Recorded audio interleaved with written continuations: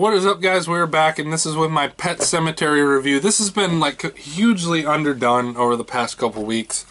It kind of fell under the Avengers Endgame stuff. It kind of fell under everything else. So this is a spoiler Pet Semetary review, mainly because I don't remember enough to talk about it, but I remember enough to talk about the main parts of it. So we're just going to do that. So thank you guys for being patient. Here it is, Pet Semetary review.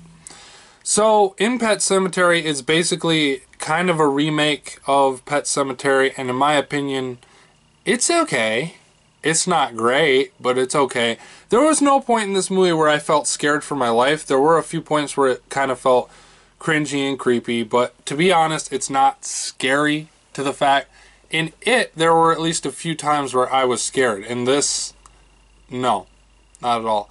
The only thing that was interesting truly about Pet Semetary is the gender swap. Instead of the little boy dying, the little girl dies.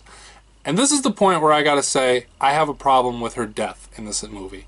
In the first movie, you see this little kid get plowed by a semi-truck to the point where his shoe flew off and whatnot. In this new movie, the girl gets hit with an oil tanker, and instead of getting run over like a pancake, I'm not joking when I say that, getting run over and flattened like a pancake, it does a little bumper ball Mario Party bounce against her body and knocks her into the grass. I don't really know what to say there. I really feel like that's wrong. I feel like I don't know. I mean, versus the old one where the kid got creamed by the semi-truck, and this one where she just gets a Mario Party bumper ball bounce into the grass, it doesn't really make much of a difference to me, but I just felt like it was really child down compared to that. I thought the emotion was real that the parents felt for losing their child. That was really spot on.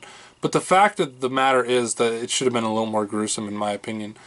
There is a point where he's like, when she comes back to life, that he's combing her hair, and the comb keeps getting stuck, and it's getting stuck on the stitches that like put her scalp back together on the back of her head, which is messed up in my opinion.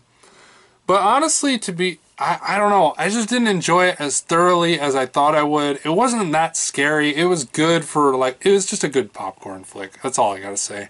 Honestly though, I'd give Pet Semetary a 6.5 out of 10. Good, not great, not scary, but not terrible. Alright guys, have you seen Pet Semetary? Let me know in the comments down below. Let me know, and if you like what you're seeing here and you want to see more, be sure to smash that like button, smash that subscribe button, and comment anything you'd like down below. I'll see you guys next time. Bye.